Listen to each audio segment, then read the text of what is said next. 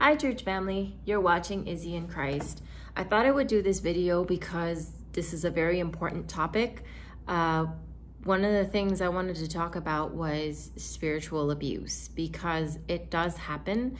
It is a reality and it's a real problem in our church, or in the world, I should say, not just in our, in a church. Like when I say church, I mean like the entire church body, because it does affect us.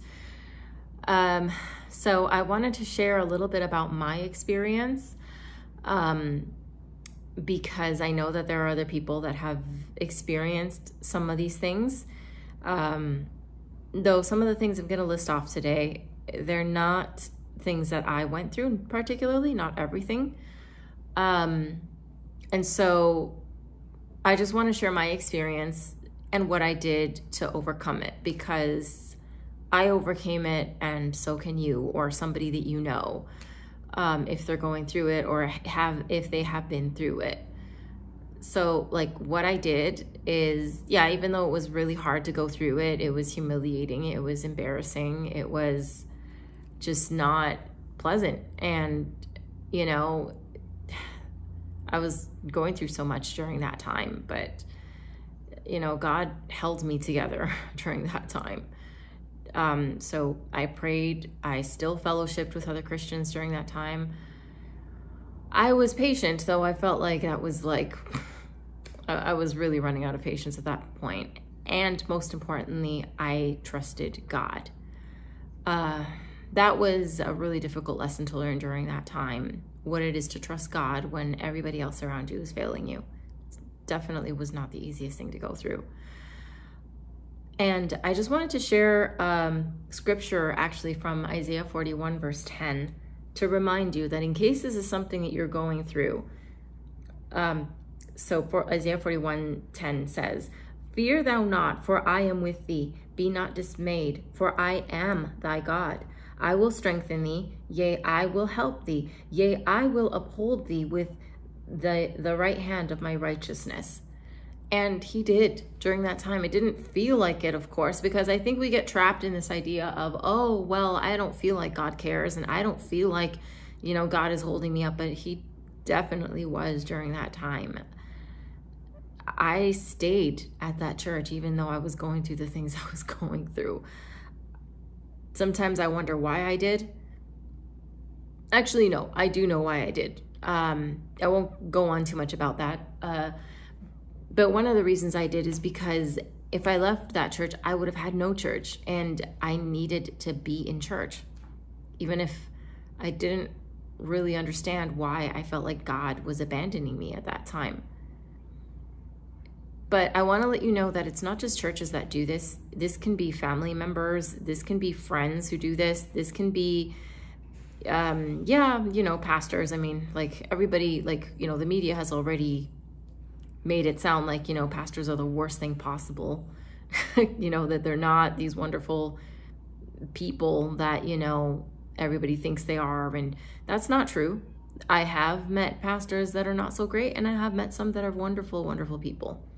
I mean, yeah, I know that, you know, you never know with people behind closed doors. Like, I get that. Like, I'm not naive. But, I mean, I will say that there are people that, like, even if, you know, behind closed doors, they come across one way, like even in person, it shows sometimes. Not all of them are like that. And I have met Christians too that, you know, they have, you know, they bear the fruits that the scriptures talk about. They, you know, the scriptures tell us that you will know them by their fruit.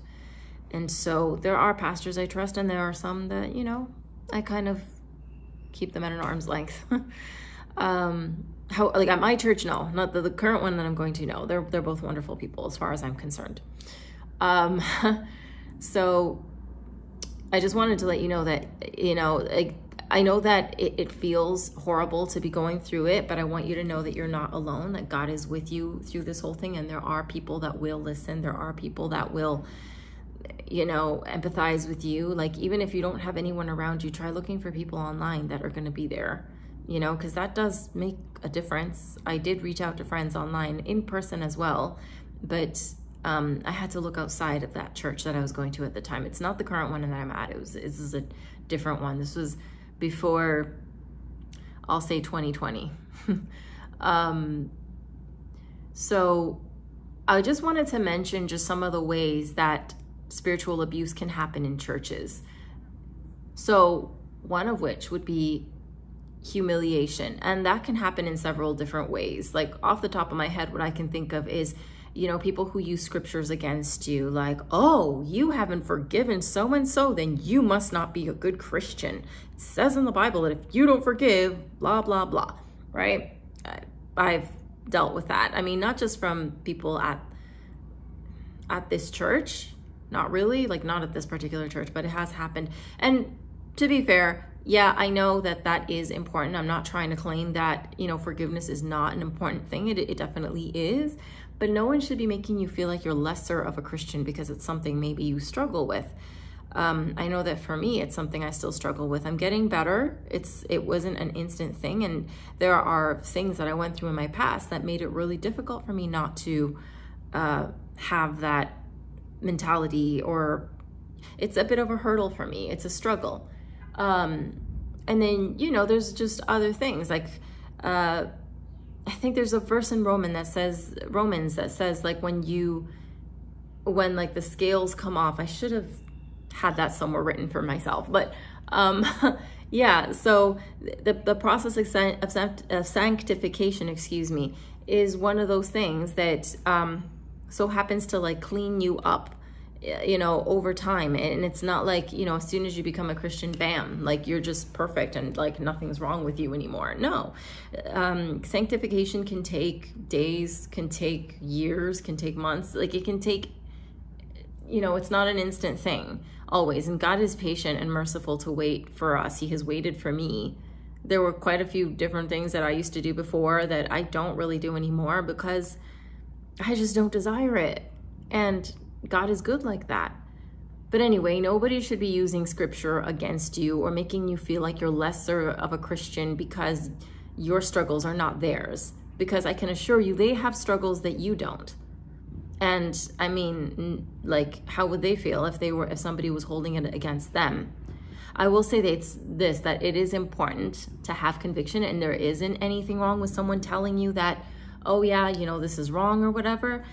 But what shouldn't be happening is belittling, where they're telling you that, oh, you know, yeah, you're not really saved then if this is your life, or if this is what's going on with you, then yeah, no. And that's exactly what I went through. Like, anyway, it wasn't just the pastor of that church. It was, and like, no disrespect to him. I don't have any real problem with him. I just keep him at an arm's length, like I mentioned earlier, because he made me feel like I was, you know, I was basically unsaved, that I was not good enough, that, you know, because I was dealing with like a lot of issues like depression, anxiety, and, you know, there were just some things that were like some circumstances I was going through that were very difficult. And, you know, it's not that he didn't try to be there for me. It's not like he didn't try to help me in those circumstances, but just emotionally, he just did not know how to be there in such a way that was helpful. And I know that I was also being difficult because I was just so frustrated. I was angry with God. And, you know, I mean, there are people who hold that opinion that, oh, well, if you're angry with God, then that's sinful. You shouldn't be angry with God, and that must mean you're not saved. That's not true. I mean, I'm sure Jonah was angry with God because he didn't like the idea that he wanted to save those the Israelites that time, you know, and he even tried to resist God and tried to go the opposite direction, but God still brought him back around. And in a lot of ways, he kind of did that with me too, where he brought me back and helped me realize that it's like, no, you're being rebellious, you're being difficult.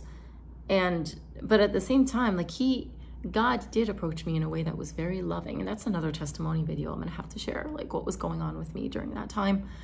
It was really not easy to go through that really dark phase. And just this pastor was not being the most supportive. And neither were the people at that church or the wife or just anyone. So I just felt very alone in all of that.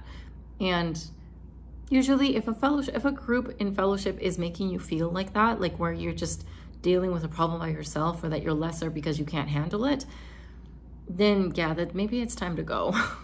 And I guess that was kind of a hint to me, but I was just kind of hoping things would get better. And that's very typical of any kind of abuse that's happening, where you just tend to feel like, you know, oh, well, it will get better. Typically in abusive situations, it will never get better. Like, I'm just going to be real with you. Anytime that you're dealing with someone who's abusive, or a group of people that are abusive, they're not going to change. You got to get out of that situation and protect yourself. The next one on my list is coercion and manipulation. And like, this can be anything. Like, I mean, off the top of my head, I can think of financially.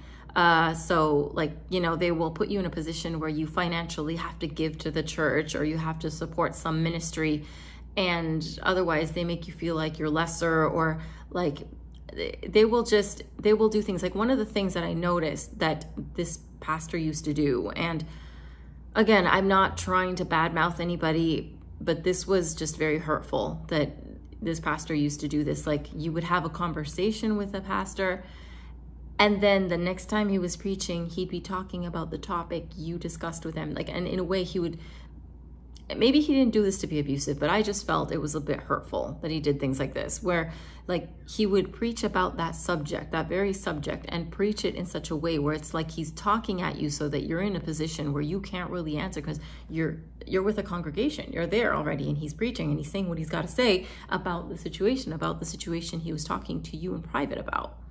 Like, he wasn't, like, he was doing it in such a way that it was discreet. Like, obviously he wasn't saying, oh, I was talking to so-and-so about, no, he was more so talking about like the topic that we were talking about. And he was preaching about it in such a way that just made me feel like, oh, like, is he directing this message at me? And like, I was in a position where I couldn't really defend my position. So it just, I didn't like that. I kind of found that to be a bit manipulative. Maybe that's the wrong word. But maybe some people might even find that petty, because it's inappropriate. Like, obviously we had that discussion in private. Let's just leave it in private. Talk about something else. Preach about something else. Why are you bringing this up? And also, nobody should be putting you in a position where you feel like financially you have to give. That's something that the Holy Spirit is supposed to make you feel like doing. Like, God will put it on your heart if it's something you want to give for. No pastor, no preacher, nobody in the church should be making you feel like you're lesser of a Christian because financially you can't give to the church. And then the last one's kind of an obvious one, sexual abuse.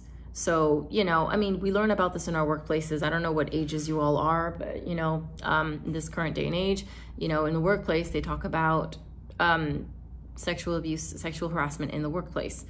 The same rules apply within churches. So anybody who's giving you inappropriate stares, any touching, any words, any body language, expose it. Do not sit in silence. I know this is a hard topic to talk about, but do not allow yourself to, you know, don't allow yourself to internalize that. Don't feel guilty because you're telling someone. If you can't go to somebody in the church, go to someone outside and you know, if you need be, even call the police, report it to the police. They need to know what's going on. I mean, thankfully this has not been my experience, but I have heard things, not about that church that I went to. Like, thank God that never happened there. But I have heard about these things happening. It's not just pastors. Sometimes it's other congregants. It's their spouses. It's, it can be anyone. It can be a very known family member of that church. And because you know, oftentimes what'll happen is you'll feel like, oh, well, I don't want to cause drama. I don't want anybody to, you know, and that's typically my approach too. Whenever I'm dealing with something, I'm just like, oh, well, I don't like that he does this. And I'm very quiet about it though. But no, something like this is something that needs to be exposed. Do not sit in silence. You'll only make that problem worse. And also, it could be happening to others within that church. So you've got to stop this from happening. But with my experience, you know, definitely reach out to the authorities if you're going through something. But anyway, with my experience, I just felt condemned. Like I mentioned before, I was very angry with God, and like, he just said like lots of things that made me feel like, oh, well, then just maybe you're not saved. If you don't care that you might be hurting God with your demeanor, your attitude, and maybe you're not saved.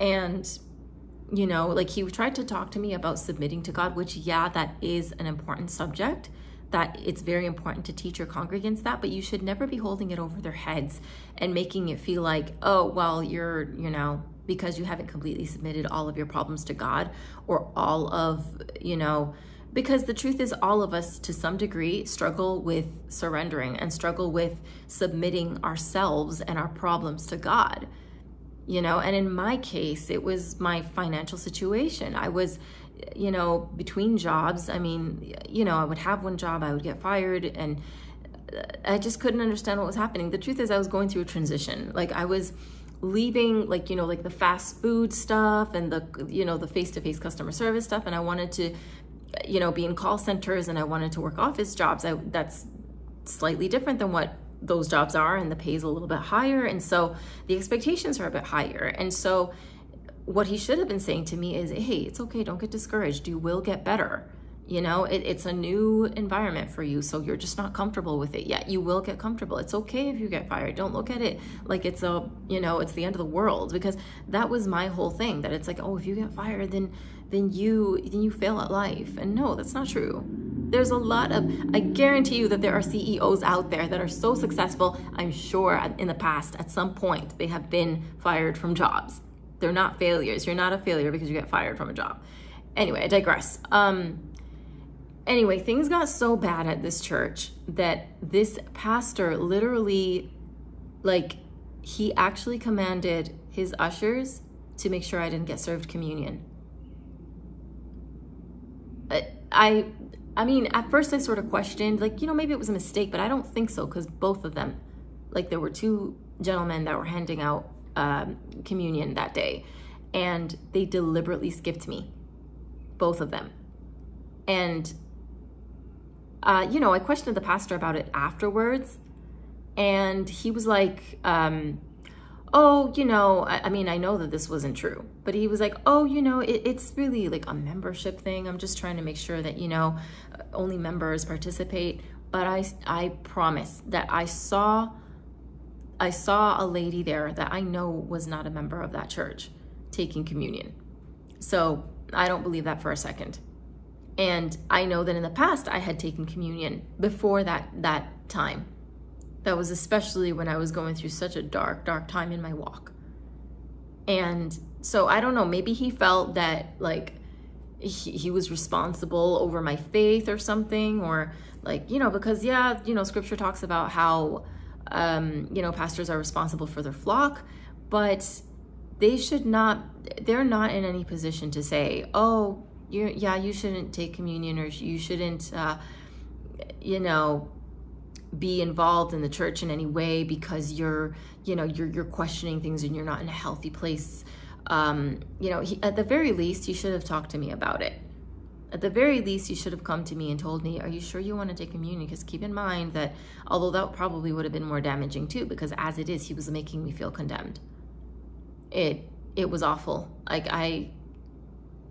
I'm just so thankful that, you know, God did assure me that I was his, and he still to this day assures me that I am his.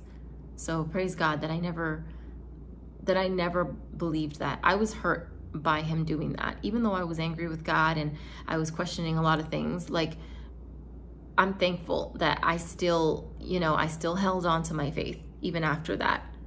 And I just wanted to say, you know, on a final point, that your faith is your own. Yeah, you might be going through struggles right now, and maybe you are angry with God, but just know that God isn't surprised by your frustration and your anger, and God doesn't hate you because you're hurting.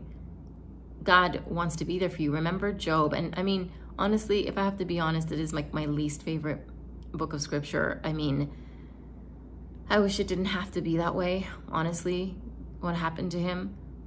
But I understand, like, now, at least to me, I understand that it was to remind me that God hadn't abandoned him. God hasn't abandoned us either. God returned everything to him twofold, right? So in the same ways he's going to do that with us. And sometimes he has us go through that challenge to learn very important lessons that in the moment we can't see. And I know it all sounds really cliche, because in the moment, like when people were telling me that, like that's how it felt. I was like, okay, well, this doesn't exactly solve my problem. Okay, great, he wants me to learn something, but what do I do in the meantime? I'm all by myself and I don't know what to do. I don't want to lose my apartment. I don't want to be on the street. I don't, like, you know, these were all very valid things that I was worried about. You know, most times when people are in that situation, they rely on their families, but I'm not in a place to be able to do that. So I had every reason to be anxious and upset.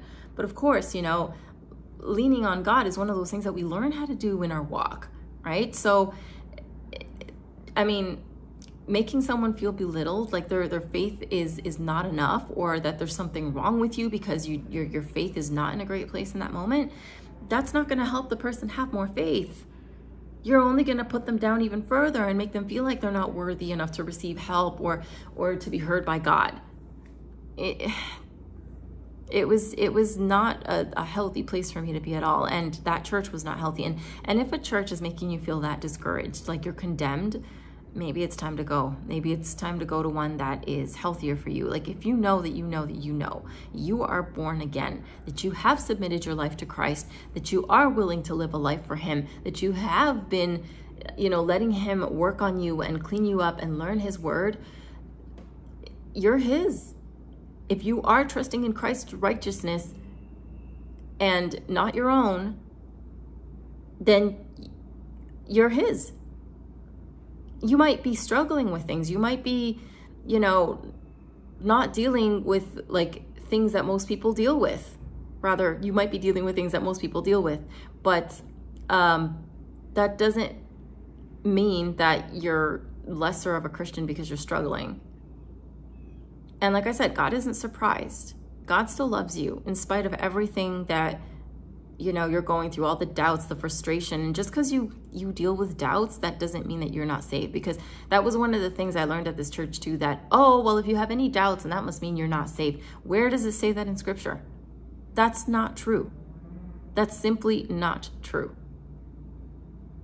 And I mean, okay, sure, maybe you don't find that in scripture. At least I can't remember any verses in scripture or any like stories from scripture that share that anyone was dealing with that experience.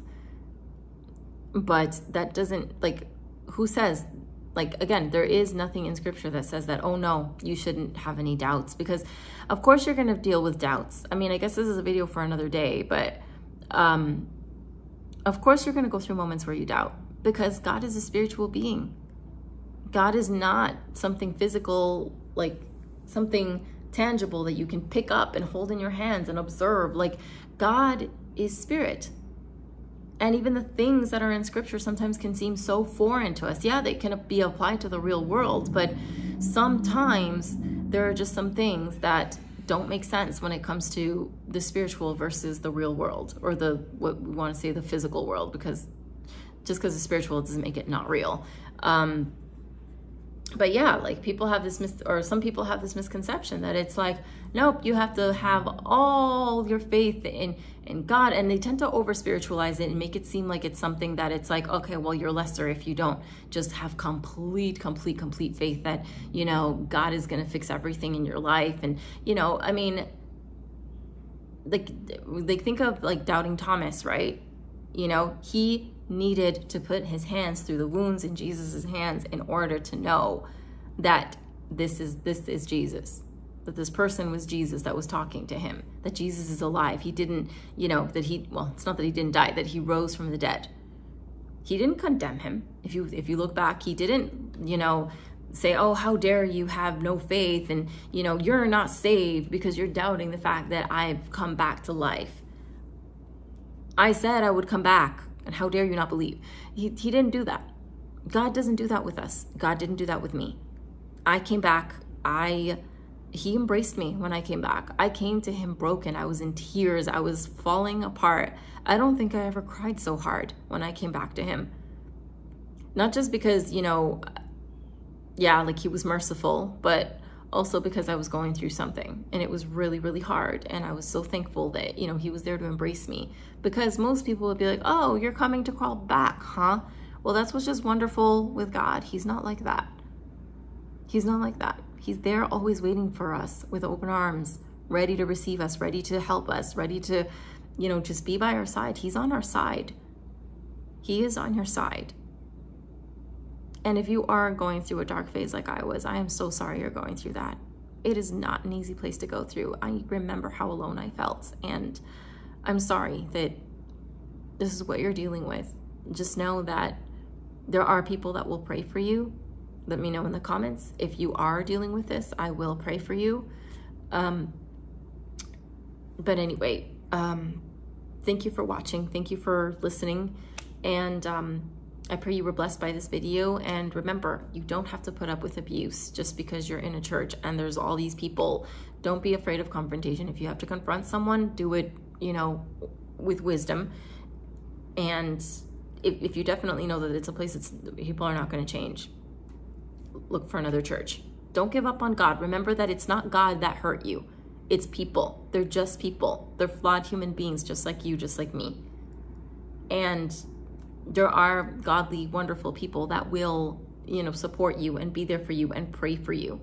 So anyway, that was everything I wanted to share about that. I pray you're all blessed. I pray you all have a wonderful day, and I'll see you in the next video. God bless. Bye, church family.